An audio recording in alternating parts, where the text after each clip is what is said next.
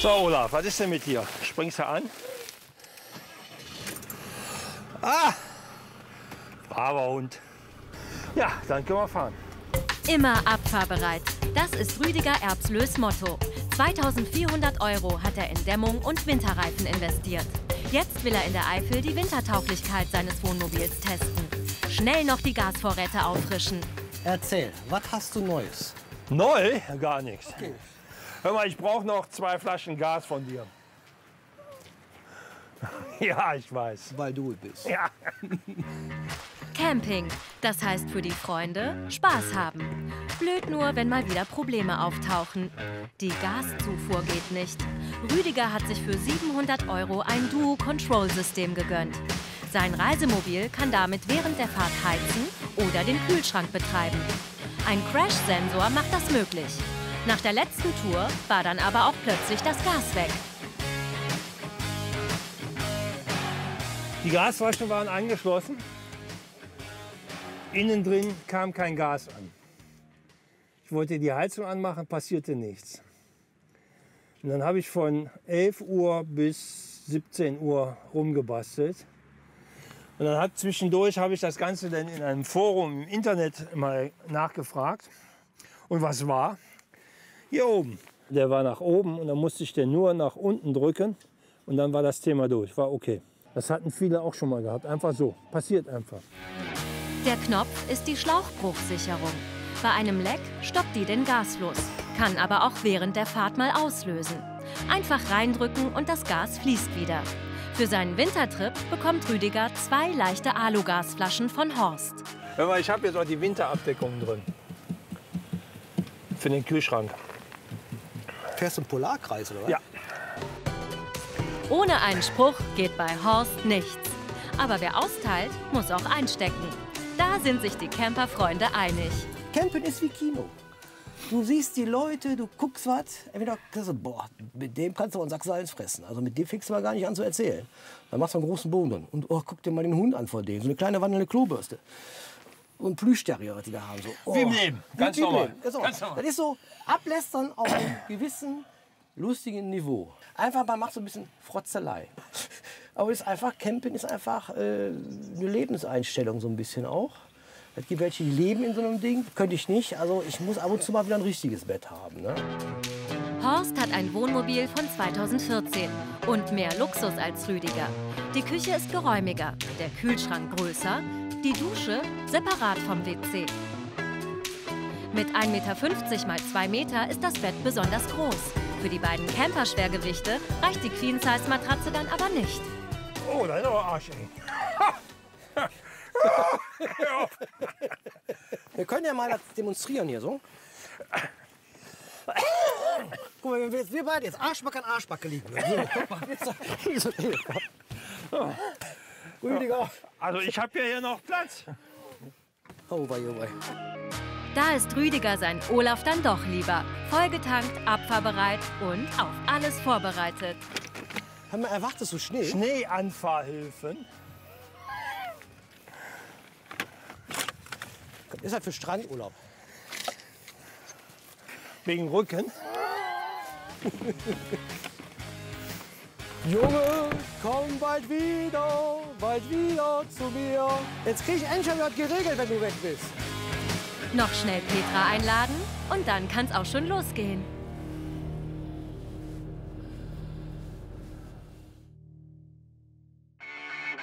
Die Erbslöhs haben ihr Wohnmobil auf einer Messe gekauft, ohne vorher je eines ausprobiert zu haben. Bereut haben sie das nie. Sie reisen spontan und bleiben, wo es ihnen gefällt. Heute geht es in die Eifel, mit Zwischenstopp am Kloster Steinfeld. Da ist wohl ein Weg da vorne, da können wir hochgehen. Wenn die Sonne schön scheint, wird das Wetter wieder warm. Da packt sich der Papp die Mama in den Arm. Hast du was getrunken? Ja. Du bist doch sonst nicht für Karneval. Unterwegs sein und entdecken. Heute Kloster Steinfeld, 1000 Jahre alt. Ein Schatz in der Nordeifel und so gut erhalten wie kaum ein anderes. Die Basilika ist täglich geöffnet. Die Erbslöhs besichtigen gerne Kirchen. Das Ist schon manchmal ein erhabenes Gefühl, in sowas zu stehen, nicht? Für einen Moment verweilen und die Stille genießen, bevor es wieder in die Kälte geht.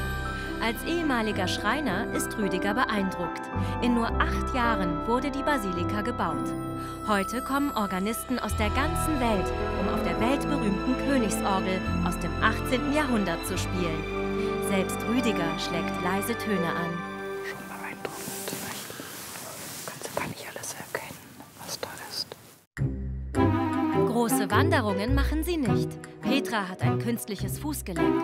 Aber für einen kurzen Spaziergang ist das Labyrinth im Klostergarten perfekt. Schätze, geh du mal rein und ich warte hier. Und wenn du nicht kommst, fahr ich. Für solche kurzen Zwischenstopps lieben sie ihr Wohnmobil. Sie sind unterwegs und doch auch schnell zurück in ihrem fahrenden, warmen Zuhause. So, hopp, hopp, hopp. Im Sommer haben die Erbslöhs von ihrer Heimat Meerbusch aus eine Deutschlandtour gemacht, bis es Rüdiger zu kalt wurde. Ein bisschen Bammel hat er schon vor der Nacht. Hier werden sie campen. Eigentlich gibt es auf Gut Neuwerk in der Eifel keine Stellplätze. Aber Ehepaar Erbslöh kennt die Besitzer und ist privat eingeladen.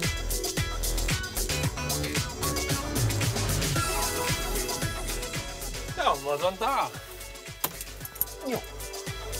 Zum Gutshof gehört ein See, der gerade zugefroren ist. Es ist eisig kalt, was für richtige Camper kein Problem werden sollte. Und da ist der See, das ist ein See. Hallo. Das ist ja riesig. Boah. Zum Testen ist das optimal hier. Und jetzt ist erstmal Generalprobe für die eigentliche Fahrt, Ja. die hoffentlich irgendwann mal stattfindet. Ob wir alles so, Ob das funktioniert. ob das funktioniert? Das Auto funktioniert ja. Das funktioniert ja alles. Ich muss, so, ich muss funktionieren. Mir darf es nicht kalt werden. So. Wenn es mir kalt wird, dann muss ich einen Grund suchen. Auch mitten in der Nacht. Petra und Rüdiger sind vorbereitet.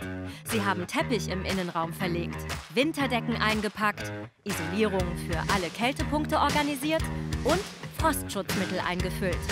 Und das Wichtigste funktioniert jetzt auch. Das war's. Der Abend ist gesichert. Können wir wieder ausmachen. Der Kühlergrill wird gut verpackt, damit keine kalte Luft eindringen kann. Bis zu 2 Grad höhere Temperaturen soll die Abdeckung im Innenraum bringen. Oh, ist das ja warm. Hier bleiben wir. Schätzchen, Ja. schön gemütlich jetzt hier, ne? Ja, jetzt wird es langsam muckelig. Karl-Heinz Goller war Lehrer. Als Rentner ist er mit seiner Frau vom Ammersee in die Eifel gezogen. Na, Ja. habt ihr einen Kaminofen? Hallo an? Chef. Ja, der ist warm. Ich weiß nicht, wie viel Grad, aber der bullert schon. 15 Grad haben wir bis jetzt. Ja, angenehm. Auf Gut Neuwerk leben die Gollers heute in der Großfamilie mit Tochter, Schwiegersohn und 3 Enkelkindern. Mit dem Camper haben er und seine Familie in den letzten 40 Jahren ganz Europa bereist. Wir haben drüben den California-Coach. Der ist ja halt, cool schon. Naja, der ist halt vor allen Dingen das Zwischending, du kannst ihn als PKW fahren. In der Stadt. Der auch. Ja, du kriegst keine Parkplätze. Fahr mal durch Florenz oder Siena oder sowas mit Ich dem bin Ding. mitten durch Lüneburg mit dem Geschoss gefahren. Lüneburg, ja, aber es wird halt sehr eng dann. Ne? Ja. Eng ist es in dem Kultcamper aus den 90ern auch. Der Transporter mit dem markanten Klappdach ist gefragt. 15.000 bis 20.000 € zahlen Fans für gute Gebrauchte. Innen ist alles kompakt beieinander. Da ist ein Kühlschrank. Das ist Stauraum einfach. Und das sind halt noch die alten Westfalia-Beschläge. Und das ist richtig, der ist 20 Jahre alt. Ne? Das geht wie, also zu unserer Zeit, als es noch nicht so viele gab, konnten wir stehen bleiben, wo wir wollten. Ja, also bis auf England. In England kannst du nicht überall stehen. Da musst du fragen, kannst du dann auch. Aber sonst das, was heute, wo sie dich wegjagen in Italien oder sonst was, Da haben sie halt einfach die Nase voll von diesen Huckepack-Touristen. Ne? Das sind einfach zu viele geworden. Dann lassen sie ihren Dreck da liegen und dann sind die Leute schon auch verständlicherweise nicht mehr not amused. Für bis zu 4 Personen wurde der Bus der Gollers konstruiert. 2 unten und 2 oben unter dem Aufstelldach. Die Matratze oben ist aber nur etwas über 1 Meter breit. Deshalb schlafen Gollers auch lieber getrennt. Und das andere, ziehst du hier die Sitzbank vor und dann wird das eine Liegefläche. Von der Bequemlichkeit ist das natürlich da drüben. Aber das ist natürlich ein ganz anderes Kaliber. Ne? Ja. Was ich auch störend finde, ist, wenn du auf Stellplätzen bist, mit so einer Tonne und neben dir kommt ein Campervan, die Schiebetüren. Dieses Ratsch, Wumm, Ratsch.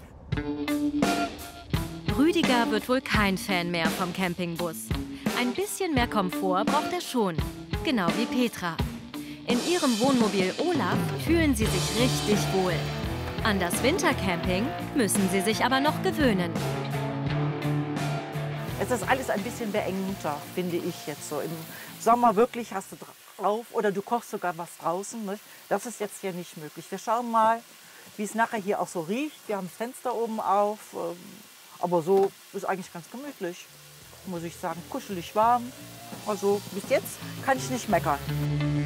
Nur mit der Geduld in der Camperküche hapert es bei Petra ein bisschen. So, das dauert natürlich. Das muss ja erst noch anbraten. Ne? Das ist ein bisschen langweilig, ätzend. Zu Hause geht es schneller. Ne? Vor allen Dingen kannst du die Platte nicht größer stellen. Das ist ja so ein großer Topf, wo alles reinkommt. Da geht die Flamme nur bis da. Und zu Hause habe ich Induktion. Draußen friert es. Drinnen ist es mit 20 Grad schön warm. Aber auch schön eng. Das ist schon eng hier. Ne? Und ich habe auch das Gefühl, dass es eng ist. Weil wir uns hier aufhalten die ganze Zeit. Und das ist schon anders. Weil du musst ja hier sein. Draußen ist es kalt, sehr kalt im Moment. Das ist der große Unterschied. Also Wintercamping zu Sommercamping ist, dass man mehr im Wohnmobil ist. Damit muss man sich abfinden. Ist ja keine fremde Person, die mit mir hier jetzt... Wäre vielleicht besser, ne? Ja, mein Schatz. Nein, es ist alles gut. Du kannst mich ja schön trinken. Meine Frau hat gerade gesagt, ich soll sie schön trinken. Prost. Mein Gott, wir sind wie viele Jahre verheiratet? Hör mal, Wie viele Jahre sind wir 38. zusammen? 38 Jahre verheiratet. Hör mal, jetzt mal eine neue suchen? Oder du einen neuen? Nee. Nein. Nein. Wenn einer von uns beiden stirbt, kriege ich das Wohnmobil. Richtig. Seit einem Jahr haben die Erbslöhs ihr Wohnmobil bei vielen Touren durch Deutschland genossen. Demnächst wollen sie in die Alpen. Die Probeübernachtung ist ein echter Test. Damit es im Wohnraum wärmer und im Schlafzimmer kälter ist, haben sie ihr Wohnmobil quasi halbiert. Wir haben hier das noch zugemacht, weil ich schlafe gerne ein bisschen kühler. Und dementsprechend ist es hier hinter kühler. Ja, ich schätze mal, dass es da gut so 10 Grad Unterschied ist zwischen hier vorne und da hinten hinter dem Vorhang. Mit 2 Gasflaschen an Bord muss das Paar keine Angst vor kalten Nächten haben. Eine Flasche reicht im Winter normalerweise für 4 bis 5 Tage. Hier auf dem Privatparkplatz gibt es auch noch Strom. Bei Wintercamping ist Strom wichtig. So, und da man ja mehr hier drin ist, guck mal, wir haben Licht an, wir haben überall Licht an. Und wenn wir gleich vielleicht noch Fernsehen gucken ein bisschen, das verbraucht alles und da geht so eine Batterie schon ziemlich schnell in die Knie. Und durch Strombetrieb eben nicht. Wir haben ja unten auch noch so einen kleinen Heizlüfter laufen, zusätzlich noch. Und das machen alle bei Strom. Sobald Strom im Paket mit drin ist, wird das Ding angemacht.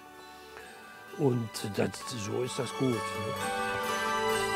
Nachts bibbernd aufzuwachen, das wäre nichts für Frostbeule Rüdiger. Petra hat vorgesorgt. Mit Winterinlets, Biberbettbezügen und Schafswollfell auf den Matratzen. Die Nacht kann kommen.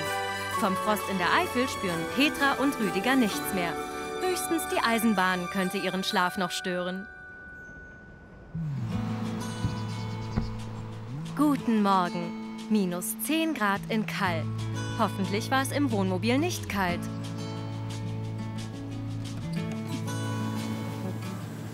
Moin. Du bist ja schon wach. Ja.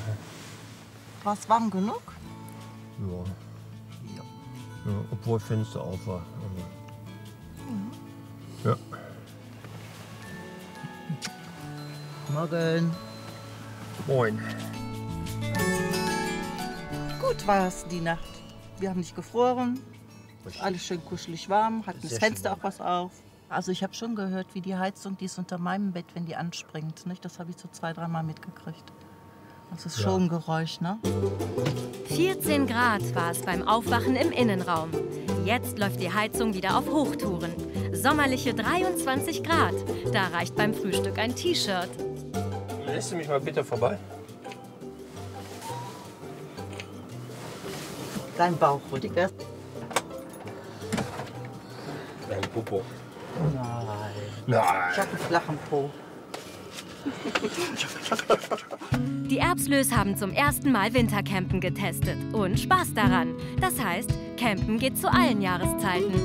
Das Tolle ist jetzt, wenn es wirklich juckt und wenn es reizt, dann kann man fahren. Dann hat man alles da, man ist bereit, man weiß, das Auto funktioniert so für unsere Verhältnisse. Ja. Und wir können los, wenn es juckt. Also, ne?